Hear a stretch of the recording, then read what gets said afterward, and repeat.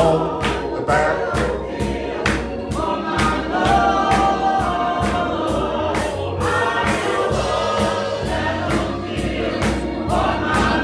Oh, for my Lord, and I promise him that I will serve him till I die. I am on the battlefield for my Lord. Amen. All wise, almighty God, as I stand in this holy place, thanking you for another Wednesday night Bible study. Thank you for the sheep and the lambs. Thank you for what you're doing for us and what you're going to do. You brought us from a mighty long way. Thank you for teachers meeting tonight. Thank you for your holy word and example of David and King Jesus. Thank you for what you're doing for us right now. When we were crippled and helpless, you invited us to your table. Yes, sir. Yes, sir. As you did, as David did, Jonathan's son. Thank you, Master. Oh, God, we owe you. We're in debt. We are indebted to you. We pray as we go forward that you will guide our minds and our hearts. Those who are live streaming, bless them.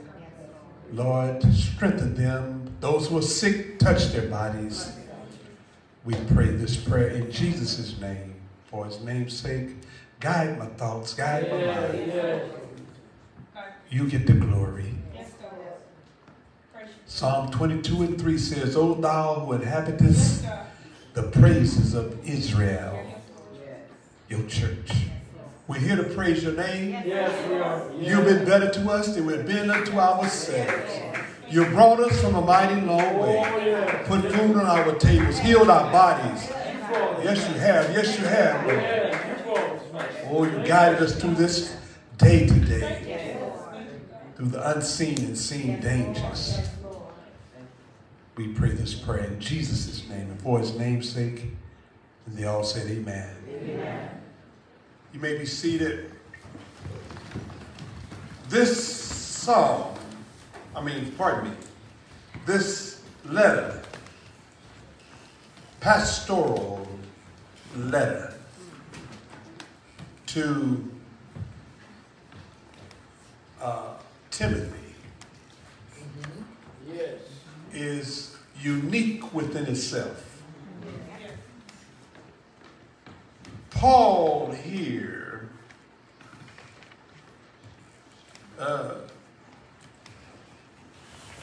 starts off by saying who he was. He gives his introduction about his authority as an apostle of Jesus Christ. And then he goes on to greet in this letter Timothy.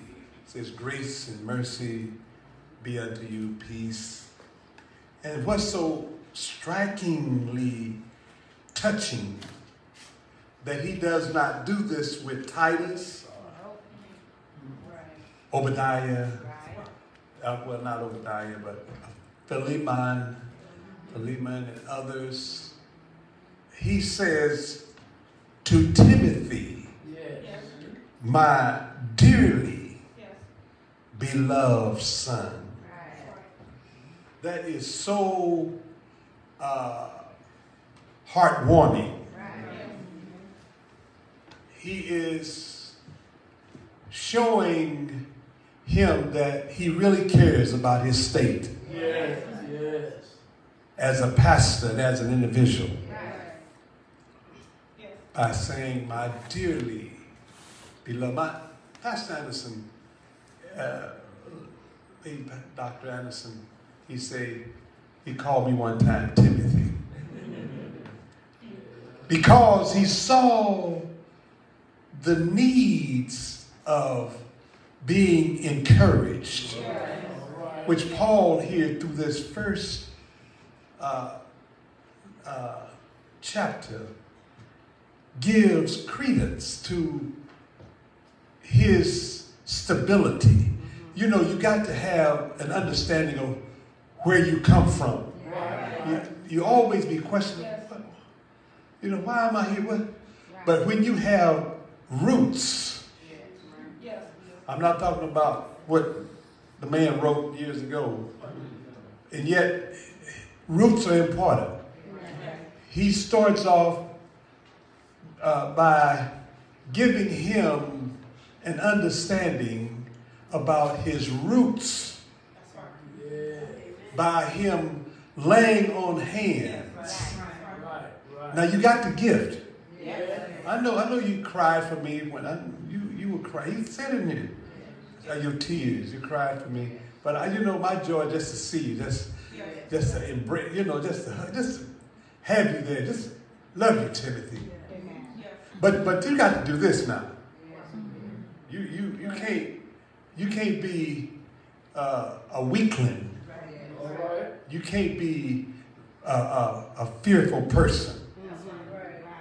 God didn't give us the spirit of fear. But what? Power, love, and a sound mind. That's what he gave us now. For you to do your work. He said, yeah, I get the joy because I see you. You're toiling, you're working. And Paul is talking from experience of how this is a warfare we in. And he gives this young man, this pastor, this is a pastoral letter where he sets the tone, where his growth, where his grandmother and his mother, they had that faith that you couldn't shake. Now, don't you come up here, Timothy, with shaky faith. And he was so, his words were so mellow, but sound. Sound doctrine. It was mellow. He gets over there where he tells the preacher where he begins to end season. Now, you do this now. You both save yourself. But right now, he's dealing with putting this in order, keeping him founded and stable. You know, when you know, I thank God for Dr. Anderson. When I went to theological seminary school, as they were giving the introduction, they said, some have come here thinking they were converted. And when they left, they were unconverted. Some have come here unconverted and got converted. But when I went to theological seminary school, I was grounded because I was taught and I was cultivated by the late Dr. Carl J. Anderson. See, many of these young ministers want to go out and pastor people that have been in the church for 40 and 50 years, and they don't know how to do it because they have not sat under a seasoned man and want to see somebody shout. Talking about I slaved them in the spirit. You haven't done nothing. Slaved them in the spirit. What is that? That's worldly stuff. Bring it into the church. No, we don't. Paul and the elders and the pastors, seasoned pastors, taught the young men how to carry themselves. This is what Paul is doing now. He's teaching Timothy, first of all, his roots, where he can feel positive about his ministry. That's right. I went to seminary school. I graduated from there, from Golden Gate Baptist Theological Seminary. I got my doctorate degree from Northland International University and Trinity Theological Seminary. But those were just tools to work with. I had to have some foundation. I had to know Christ for myself. I had to know what God had given me. What he had given me. So this is what is going on now with Timothy, that Paul is explaining and expressing that you have the gift, use it. You can't grow it unless you use it, Timothy. You got to get busy. Now let's trickle on down here. Some have gifts to sing, but they don't do it. Some have a smile to give, but they don't give it. Don't you know those are gifts that God gives you to use for his glory, not for your glory? That's right. Yeah. You're right. Because once we die, the gift goes back to him anyway. Right. Don't you know the gift of whatever you prayer or faith or those are gifts where God wants you to cultivate, use it, murder. He called me to preach. And then he chose me to preach Jesus. Then I got busy after the man of God. I said, Rev, have you ever seen my call? He said, mm-hmm. We was driving to Vallejo in that first Chanute back in 1970. We was going to pay a bill over there. And I said, Rev, have you ever seen my call? He said, mm-hmm. He said, you got to study more. In other words, you got to cultivate what God gives you.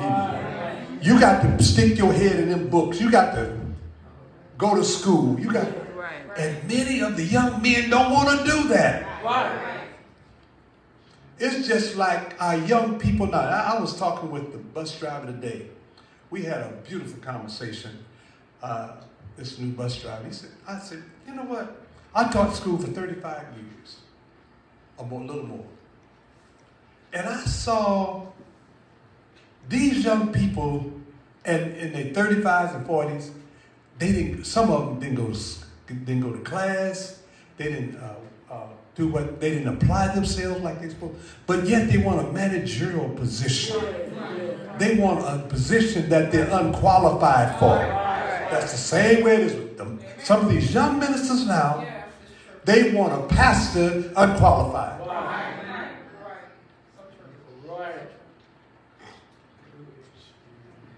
Instead of humbling themselves and saying, look, I need help. That's it. Amen. Go sit under a man of God until God move a congregation. Yes. Amen. Yes.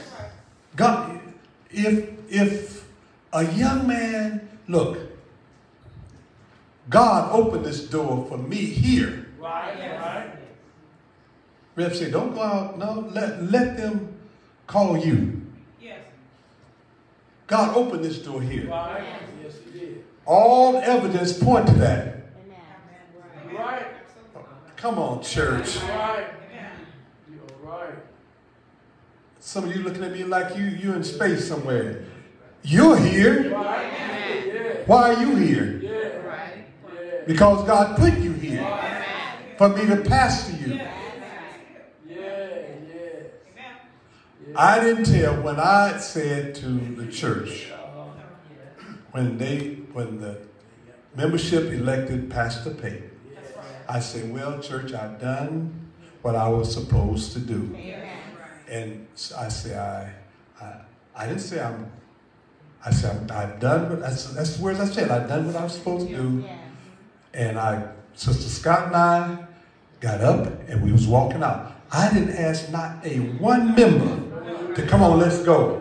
Not a one member. You're right, Reverend. Is that right? You're right. All that was over there stand when that followed. Sister Jules, they're all in the back there. So. I didn't ask you all not to follow me. Did I ask you, come on, let's go? No. Not a member. That's right. You didn't say one word. No. You got up with you was a study, y'all walked. And we got up and walked behind. Right. We didn't go up in front of you, we walked behind. Yes, yes. But you didn't ask us. No. No. Yes, well, that's the point I wanted to prove. I'm not going to go any further on that. But I'm trying to say, God set this church up. But I was taught for 30-some years. I sat, you may be seated. I sat under the late Dr. Carl Anderson from 69 up till 2000.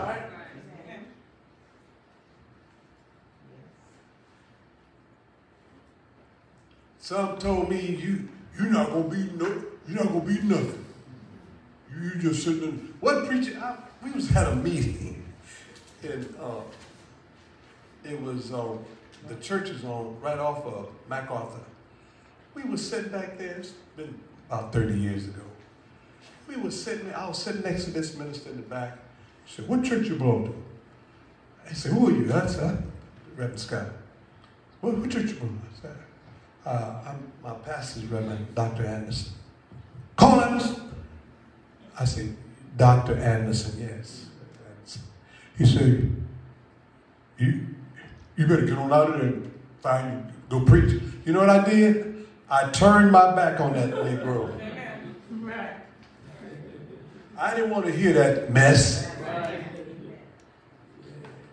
The Lord put me under him to learn. And when I went to theology school, I was grounded. This is what Paul is talking about here. Timothy, you got it, so grow it. That's what I was doing in theology school, preparing myself, growing it.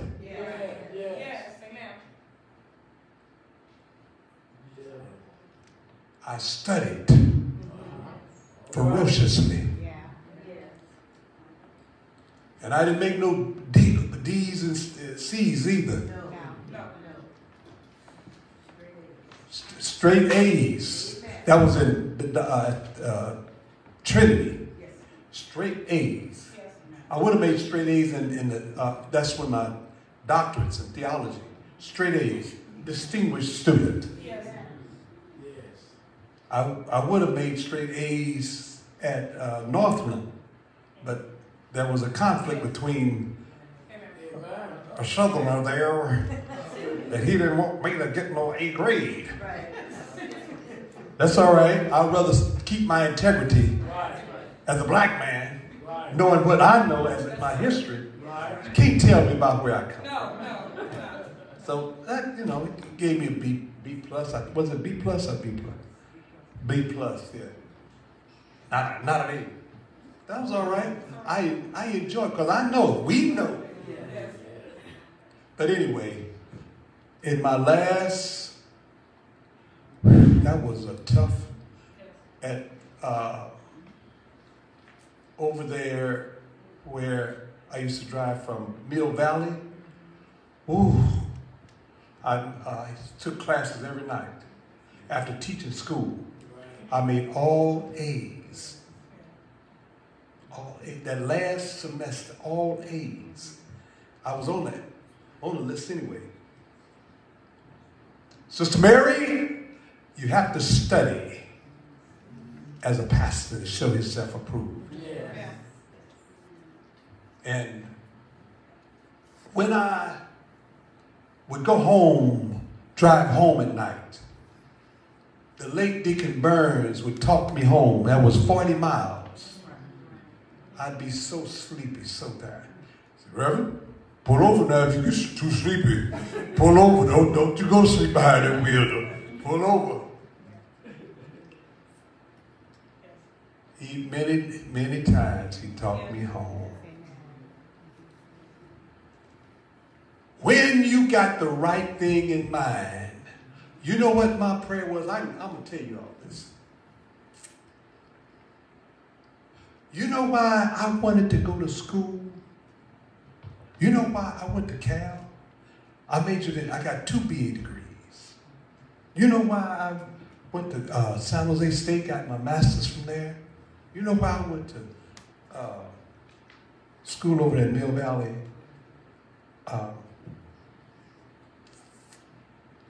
Theological Seminary over there in Mill Valley. Huh? Oh, good. Golden Gate Baptist Theological Seminary, yeah. You know why I went there?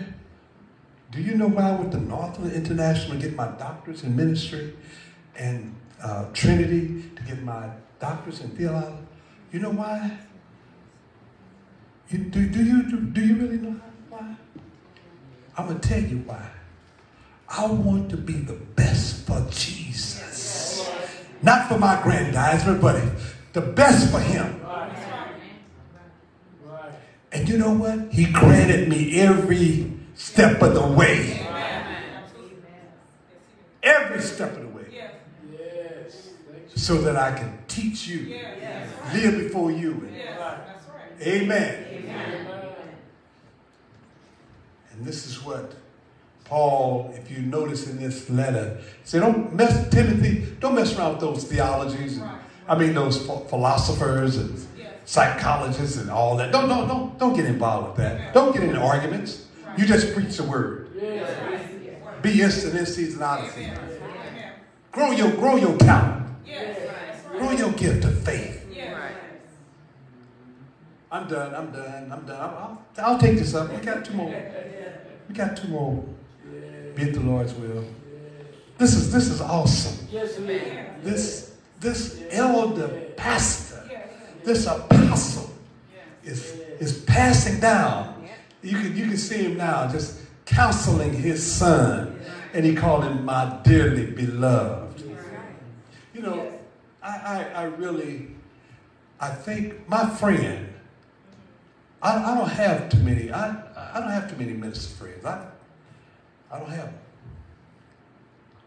I don't go out and do certain things.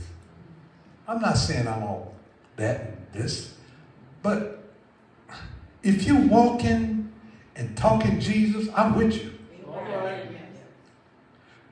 I spend more time with you here and these young people here that I'm coaching. Y'all are my family. Amen. Besides my wife, we at home, we looking at games and talking about what they should have done and all like that. Then I'm with them young people here. But all I do, I just love the Lord. Amen. Grow in grace. And he starts off by saying the grace and mercy and peace. Those are blessings. He's blessing this young man. A lot of young ministers don't get blessed.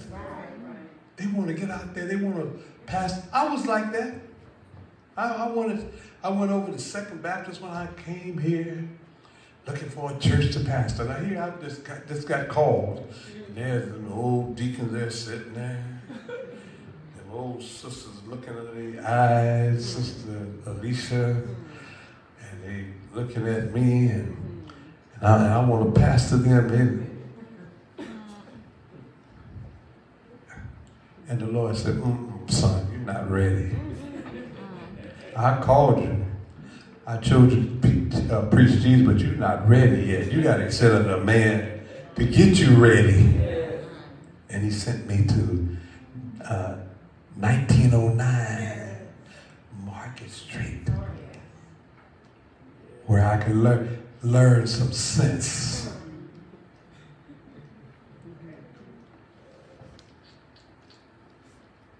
You see,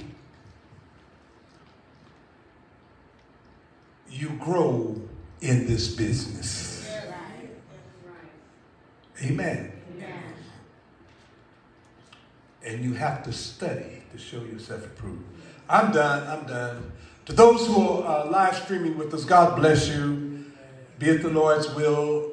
See you. Be it the Lord's will we should live on Sunday. Get in a church where you have a Bible-based pastor.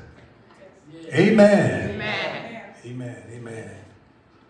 You want to be in church where you could be taught and where you be spiritually nourished. Amen. Amen.